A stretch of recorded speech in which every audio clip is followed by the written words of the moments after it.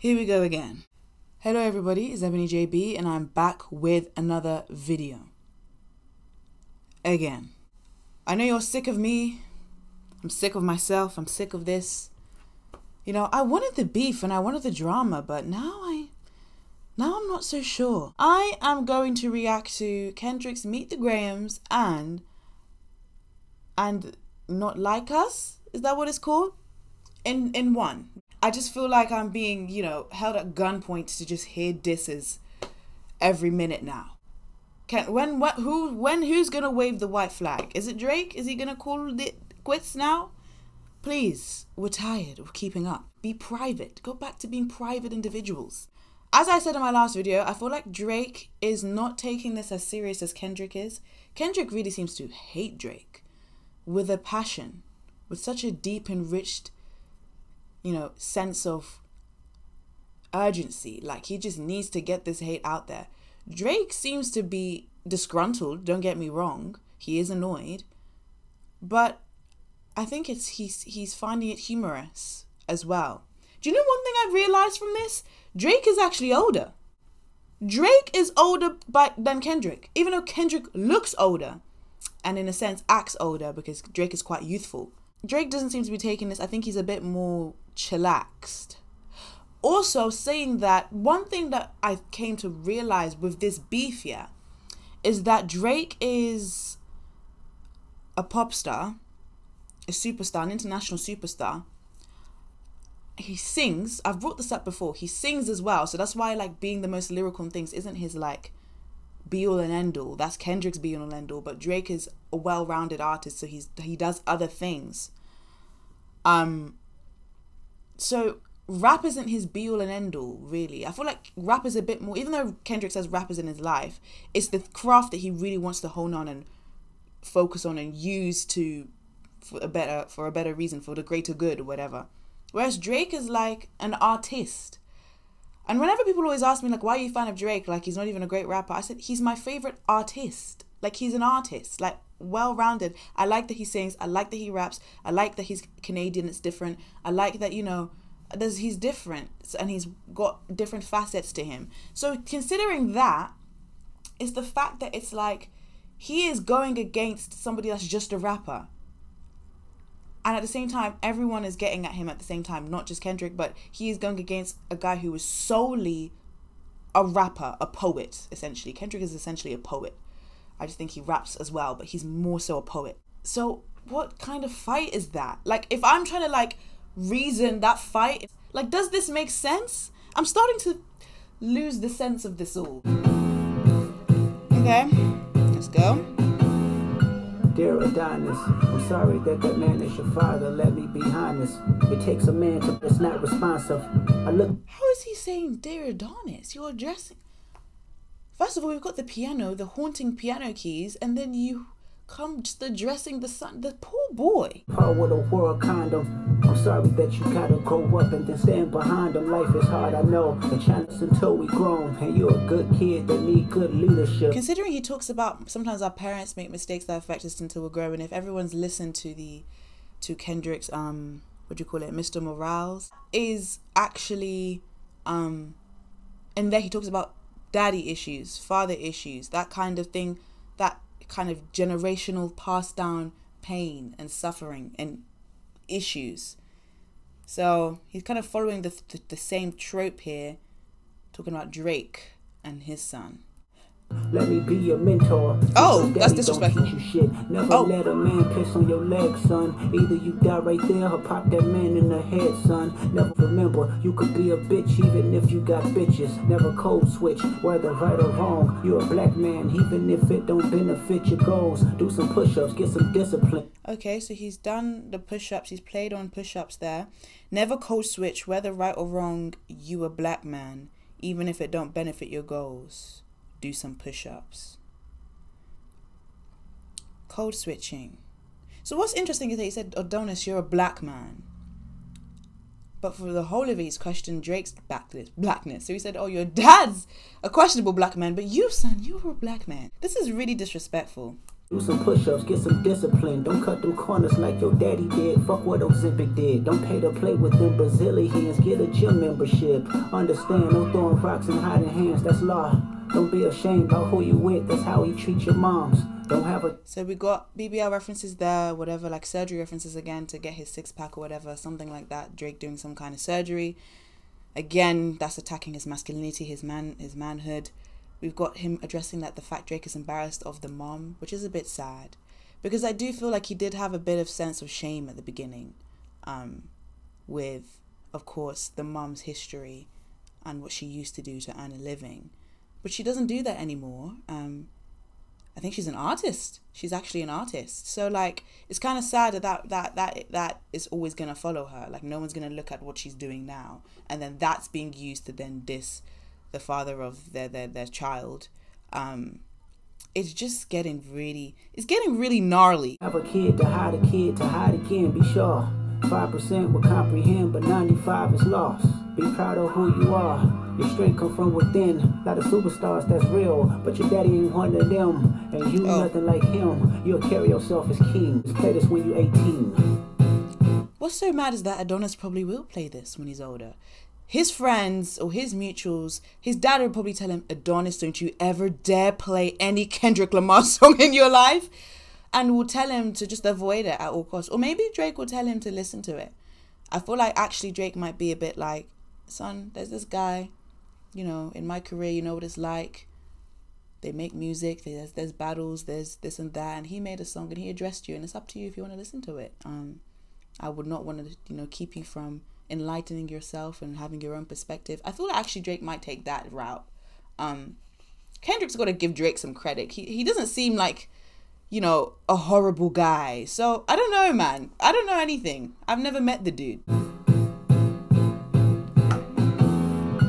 Dear Sandra, your son got some them, especially with other girls that's hurt inside this climate. You're a woman, so you know how it feels to be in alignment. With emotional Dennis, you gave birth to a master manipulator. Even using you to prove who he is a huge favor. I think you should ask for more paper and more paper and more paper. I'm blaming you, the man that liked to play victim. You raised a horrible fucking person. The nerve of you, Dennis. Sandra, sit down. What I'm about to say is heavy. Now listen. Your son's a sick man with sick thoughts. I think niggas like him should die. Him and Weinstein should get fucked up in a cell for the rest of their life. He hates black women, hypersexualize them with kinks of an info fetish. Grew facial hair because he understood being a beard just fit him better. He got sex and a child should never be compromised, and he keeping his child around him. And we gotta raise our daughters knowing there's predators like him lurking. Fuck a rap battle, he should die so all of these women can live with a purpose. I've been in this industry 12 years, I'ma tell y'all one little secret. There's some weird shit going on and some of these artists be here to police it. They be streamlining victims all inside of their home and calling them tender. Then leak videos of themselves to further push their agendas. To any woman that be playing this music, know that you're playing your sister. One's Cat Williams that gave you the truth, so I'ma get mine. The embassy about to get raided too, it's only a matter of time. Hey, Lil Bron, keep looking at you too if you standing by him. Keep the family away, I'm looking to shoot through any pervert that lives. Keep the family safe. That your father not active inside your world. He don't commit to much but it's music, yeah, that's for sure. He a narcissist, misogynist, living inside his songs. Try to destroy families rather than taking care of his own. She'll be teaching you. Pause it right now for a second. This is why you can't put artists or musicians or any kind of person in the art field that you respect on a pedestal. Because a lot of them are troubled. And that's what Kendrick is trying to get out here, that Drake is a bit troubled, that he's a pedophile, essentially. Which is, I mean, accusations have been around that he has dated girls that are maybe borderline too young. Borderline, tethering on the line. But that's just what we publicly know, isn't it? What about what we don't know? For any celebrity, like, I'm always questioning. Because you never know. And they've got teams to keep things quiet or to change the narrative. They've got brains, minds pooled together, working together to maintain an image. So it's like, celebrities, you've always got a pinch of salt. But that is a lot. That is a lot. And then he went on to say, again, Drake's devalues women. a misogynist, a predator. You know, the value that he likes to place in the public is not what it is in the shadows. And even some people say that publicly his music is misogynistic. Now, I feel like a lot of elements of rap can be misogynistic because it's a very male-dominated field. So I'm not going to just, you know, it is very rare that we get a rapper that really deviates away from sounding that way sometimes when they're rapping. It's very rare. But there has been this argument before, and I've heard it, and I've kind of seen reason in it with the way that it always seems to be that Drake is facing women with problems, or the women are the problem. And there's rarely ever a time where he's the problem. I think there's been like 3 or 4 songs where like he's the problem. He's outed himself and said, that was on me. I failed there.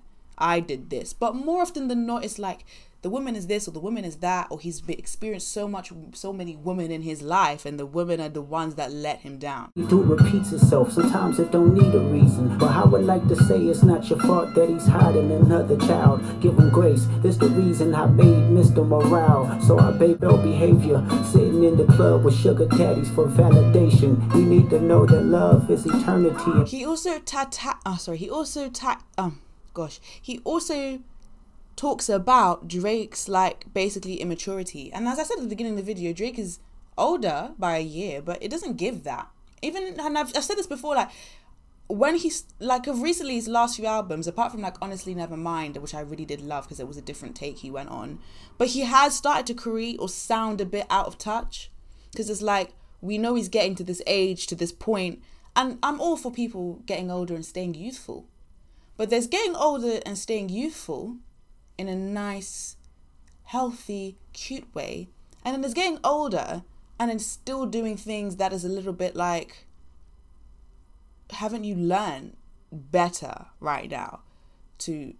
Or is it that you have learned better but you don't care because it's just like you're so wealthy, you don't care. Money can fix it, or you're fine with living with it or living that way even though you know better. So it does get to that point I was saying, his music does get a bit out of touch because it's a bit like, okay, you're talking about these things and you're 37 and it's just like, when are you going to stop doing these things that really and truly are kind of negatively impacting in the long run? When are you going to look after yourself, truly? When are you going to, like, still have fun? Go on your holidays, go Turks and Caicos. Nobody's telling you to not do that. But when are you going to take that inward evolution? Nobody's telling him to do a whole like savior kind of thing like Kendrick does, where he's really trying to save everyone. I'm just trying to say, when are you going to try save yourself?